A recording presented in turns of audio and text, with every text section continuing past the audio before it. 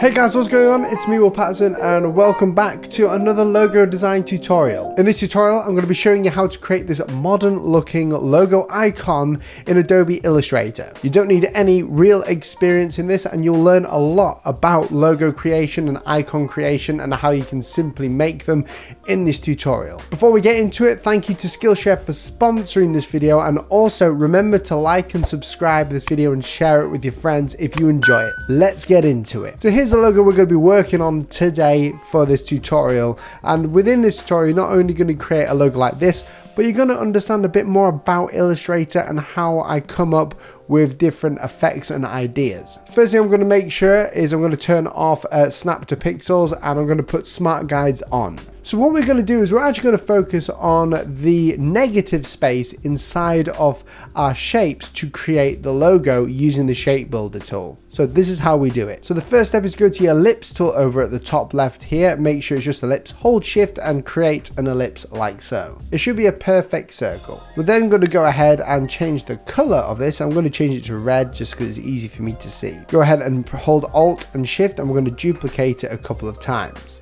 I'm going to duplicate this one up here. I'm going to create a triangle or a pyramid formation as much as possible.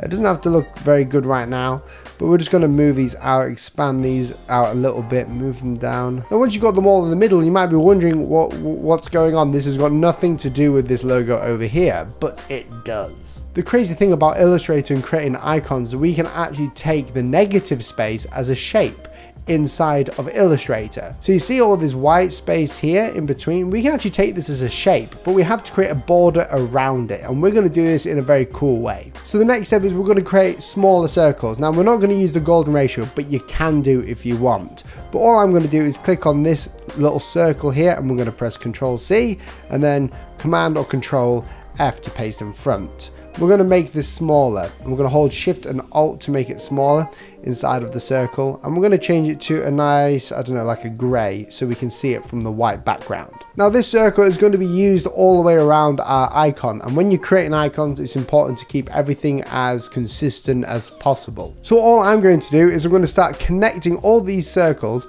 with this circle here, and you might be like, wow, what's going on? Well, I'm going to show you. So we're going to hold alt and we're going to drag them out. Now you can see here I'm getting these little magenta lines. I don't really want them. So what I'm going to do is I'm going to let go when it's just touching these circles, and I'm going to go up to view and then turn smart guides off for now because it's going to do your head in. And you'll also notice that this circle is behind these other ones. So from this one here, we're going to go right click and then arrange and bring to the front so we can see how much is actually being used here or being clipped off. We want to try and match these circles up as much as possible to one of these lines, so it's just touching it.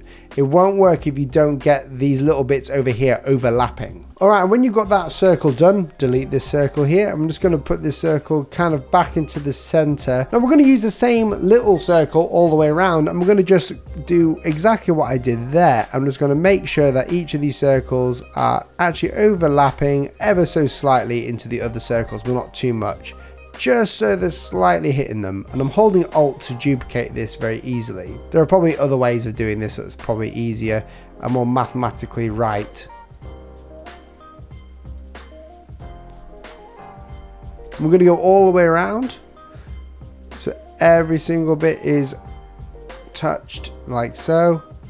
Hold shift on this one. Okay, so what we have here now is the baseline of our icon, and you might be thinking this is really crazy and it might give you inspiration or it might just overwhelm you, but let me tell you, it is super easy to create any shape using this method. All we need to do is make sure that we duplicate our work every time. So I'm going to duplicate it just in case the work gets lost during the process. I'm always up for duplicating. And with the copied version of the work, just highlight all the shapes and press Shift and M, and what that will do is it will give you this tool called the Shape Builder tool, which is found here on the left as well. Now what the Shape Builder tool allows you to do is merge shapes together. It allows you to take shapes away from other shapes and new shapes into other shapes and whatever. It's kind of like the upgraded Pathfinder tool. But what we're going to do is we're going to make sure that when we hover our cursor over this logo, that the white space here is grayed out. It is very important that this white space is grayed out and only the white space here, because this is our shape. We're not actually caring about these circles on the outside.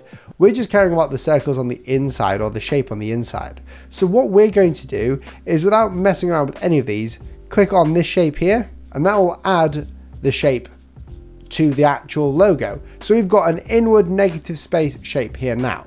Now what about the other shapes? Well, the other shapes, what we need to do with all the red ones, we want to just hold Alt, and you'll see on the cursor there, it goes to a minus, and we're just going to click, click, click on all these ones that we don't need, and we've got shapes there.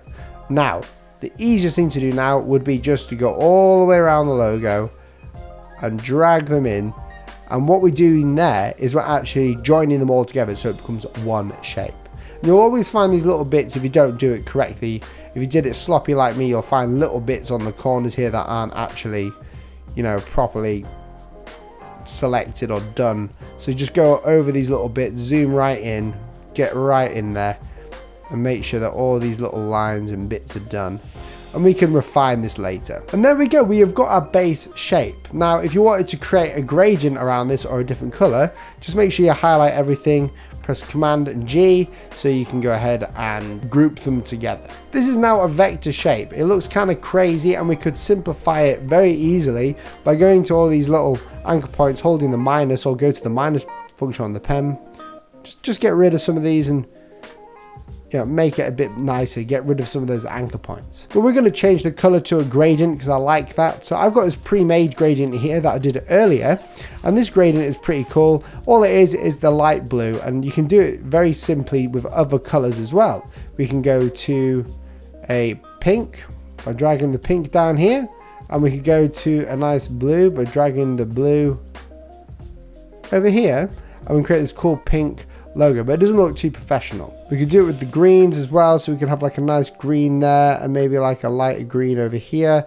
So we've got this cool little function here. We can change the direction of the gradient, and that is basically it. Now if you didn't like this logo or you wanted to change it, figure out how you can like spin it around like so. You could spin it like that, you could spin it like this, and you can also add other circles, but just make sure you add them in the correct spaces here to create some more circles inside of here to make it more balanced. And just like that, we've actually created a pretty cool logo that we can like customize and, you know, do whatever we want to. It's a pretty cool icon, works really well, especially if you're trying to make a logo for your own business. This video was actually sponsored by Skillshare. If you're someone who's looking to learn more about graphic design, hand lettering, photography, cooking, or anything in the professional industries, Skillshare is the perfect place to learn all of these skills. Skillshare have got thousands of classes from professionals in the workplaces showing you how they come up with ideas like this. There are many classes on logo design, which I could link down below in the description. The great thing about Skillshare is that you don't pay for each class separately. You actually pay